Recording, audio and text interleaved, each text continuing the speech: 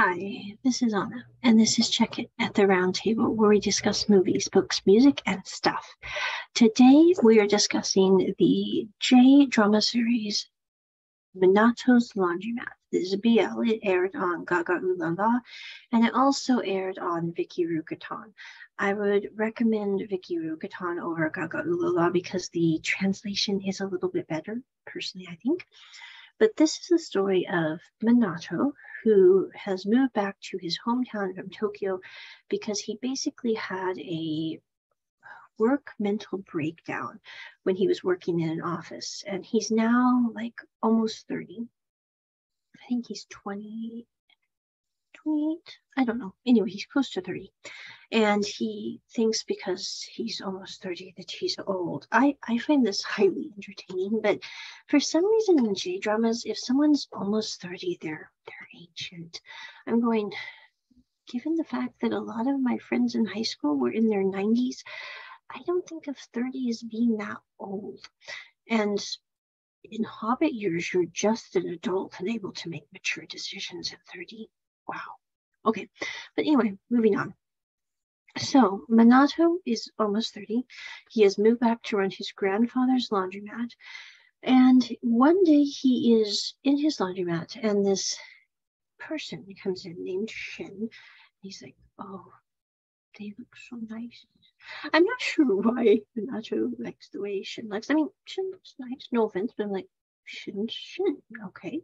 But anyway, so he's like, oh, he looks nice. Well, then he finds out later on, even though Shin looks older, Shin is still a high school student, which means Shin is like 18 or 19 when he meets Minato at his laundromat.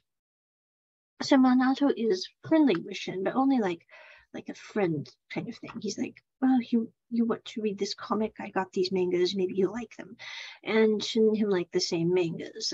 Shin comes and does his laundry there because Shin lives in a big family and there's no time to do his laundry in the house. So he just comes to Minato's and does his laundry. Well, as time evolves, Minato finds out that Shin likes Minato. And Minato's like, no, you cannot like me. I am ancient. I am old. I'm decrepit. I'm like, you're like less than, I think you're like a decade apart. I think he was 28 and 18. But I'm like, there is, if you wait 2 years, it would be better. But anyway, no offense. There's like, really, you don't want to date someone in high school.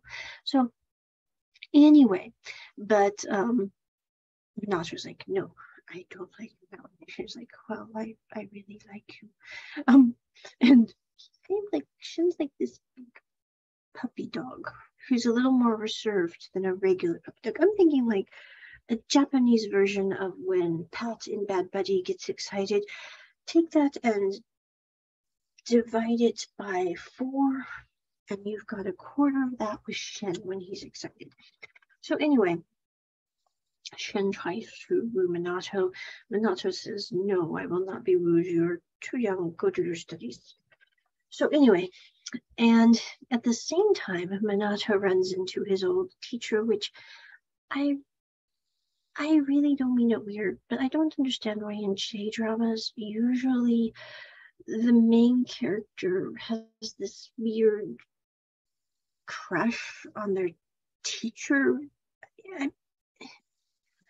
I mean, no offense at all, but I'm going, what is with the senpai attraction? I mean, no offense, I'm going, the teachers are usually kind of boring, and this one's really absent-minded, and I'm not quite sure what Minato saw in them, but, it's Minato's deal, I guess. But anyway, so Minato's senpai has come back to town, and he's like, oh, my first love. I'm like, he wasn't your first love. He was like your first, I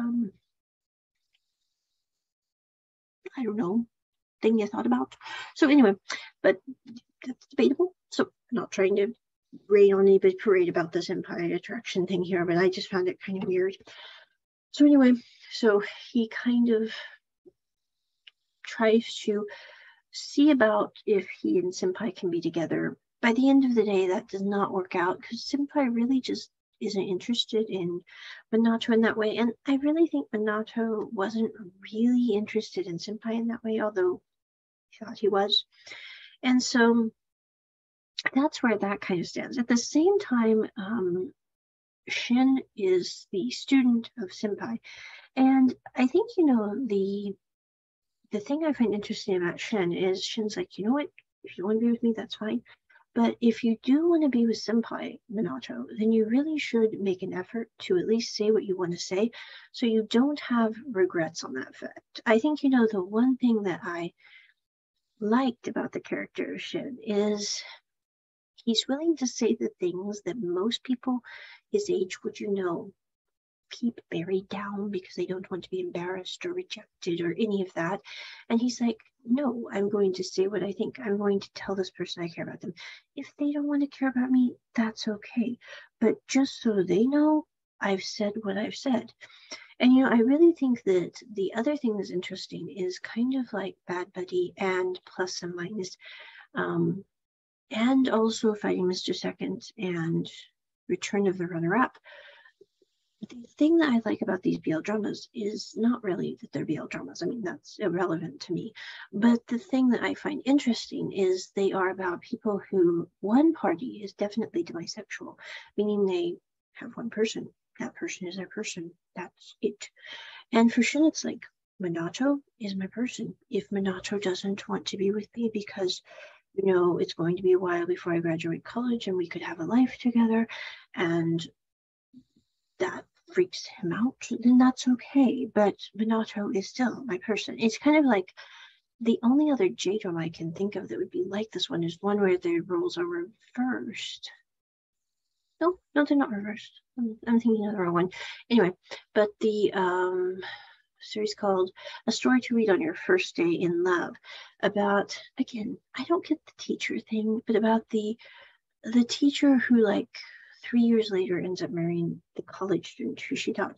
But anyway, I cannot remember the name of the teacher or the college student in that one, but that was an interesting one. Not because of the age gap, but because of, I found it interesting to see, like, in Japan culture, what people think of as old. I mean, no offense, I'm going, they think of people in their 30s as like what we think of in the US, people in their 60s, which I found extremely fascinating as an American viewer watching a Japanese show. I mean, it just was interesting. Now, I will say that this series, I watched every episode that came out weekly, except for the last 3, because by the middle of the series, I was just a little bored and angsty with it, to be honest, because unlike, I mean, there are many likable things about Minato, but he kind of is one of those undecided characters. And I don't mean it weird, but I'm one of those people that's like, either say what you want to say or quit dilly-dallying and make up your darn mind. And I think that's kind of because of my personality, but I really did like the character of Shin, but I was tired of having Shin, sitting there trying to be a good sport about things either way, and having Minato sit there going, I don't know if I like Senpai. And I can't like Shin because Shin is graduating high school. I'm sitting there going, whether you like Shin or not is really irrelevant to me, but the fact that you cannot make up your mind on Senpai, who that was aggravating to me. I mean, forget Shin for a moment. The whole Senpai thing I just found extremely annoying. And then, of course, there was that other kid who was Shin's frenemy, I think is what you call him, who liked Senpai's nephew or cousin who ran the convenience store. That was just kind of weird too. I mean, no offense, I'm going, that kid had no personality at all. I mean, I like architecture as much as the next person, but that kid was just weird. So between the frenemy who liked the architecture student, who was also liked by Shin's sister, which again, I'm sitting there going, what is with the teachers in Japan?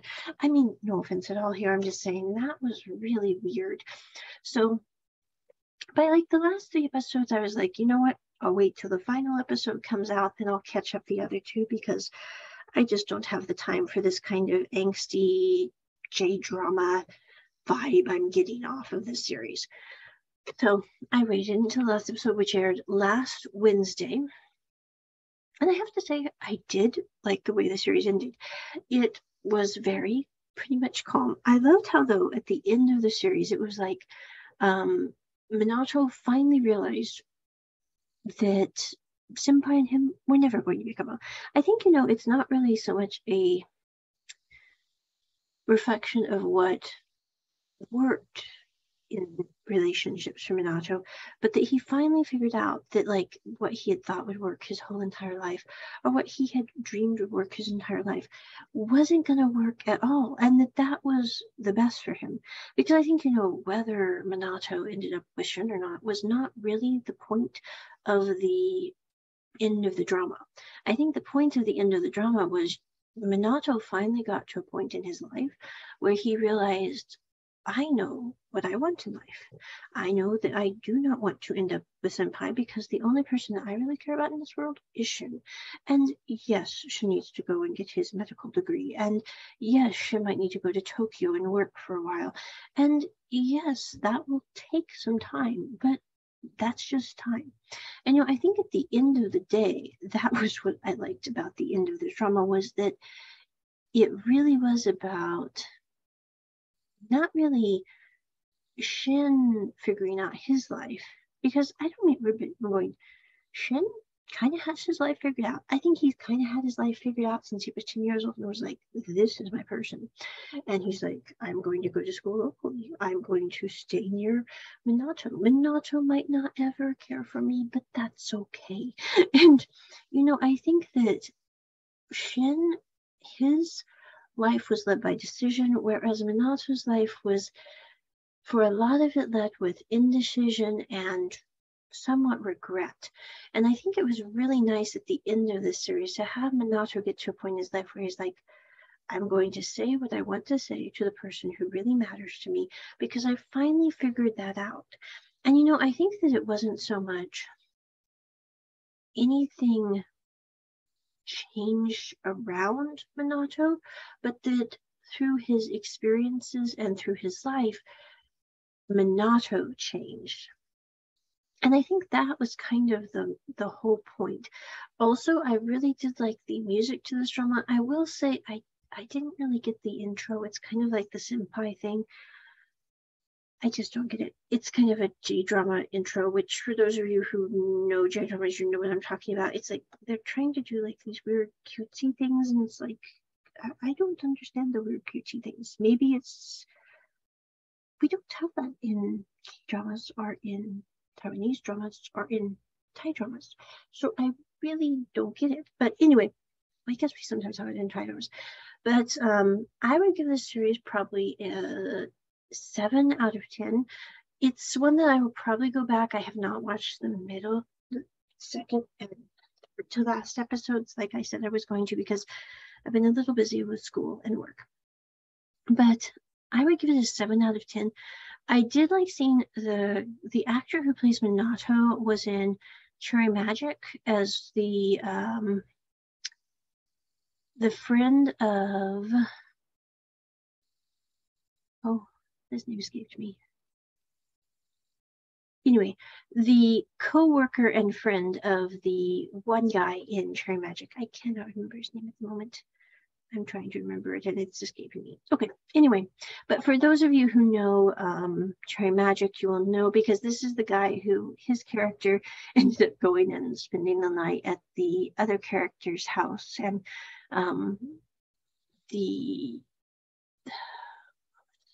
I wish I could remember their names. Anyway, I'm going to have to watch Cherry Magic again now. That's terrible. And they are making a new Cherry Magic too. I think it's been released in Japan, but I'm still waiting for that to be released globally because like other people want to see it. So anyway, but I would recommend this series if you like Japanese drama. I will say that I watch mainly Thai and Taiwanese drama, so I'm not really into J-drama. And it's nothing against J-drama. It's just I don't really get some of the cultural aspects of J-drama with like the senpai thing, or the, because someone's almost 30, they're like retirement age and getting ready to drop into the grave, even though in Japan, most people live into their 90s. They have like the highest aging population in the world. So I'm like, according to that, he'd be alive like 2 times more that age for Minato. But anyway, so I don't really get that kind of mentality. Now, I will say, like, I mainly teach Japanese students when I'm teaching English. And the thing I find interesting is most of my Japanese students don't like J-drama either.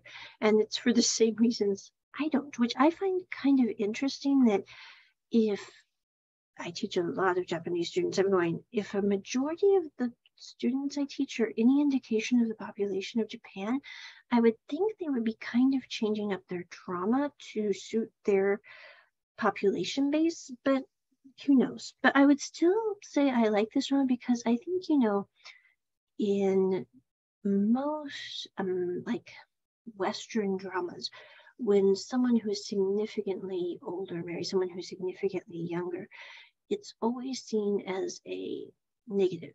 But I will say that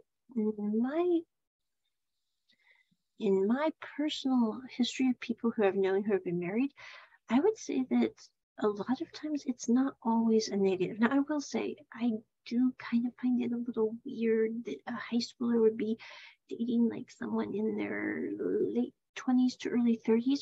But again, I think it would depend. Like if my kid came to me and said, Anna Din Mom, I'm thinking about dating someone who's 26 and I'm 19. I would sit there and go, well, it kind of depends on the 26-year-old. To me, it's not really about their age. It's about their character and why they would want to be with my kid, who I am sure my kid would be utterly fabulous. So the reasons they would want to be with my kid would be like so understandable. But it would kind of depend on making sure that they weren't with my kid just because they were like, 6 to 10 years younger than them. So anyway, but I think, really age is just a number. And the thing is I've known a couple of couples who they were with people who were quite a bit older or quite a bit younger than them, but it was the perfect person for them. So I really think it just depends on the situation and the character of the individuals. So anyway, that is my review of Minato's Laundromat. Again, you can check this out on Gaga Ulala or Viki Rukatan. They have all the episodes with English subtitles. I would give it 7 overall. Now, there's not a single part that you couldn't watch with the kiddies. There are some parts where Shin is overly passionate, as it were, but I will say that it's kind of the typical J-drama thing where it's like, you really don't even have to skip. I don't mean it bad. But anyway, so overall, I think the main thing I liked again is that Minato figured out his life. And that is my review. Check it at the round table. Bye.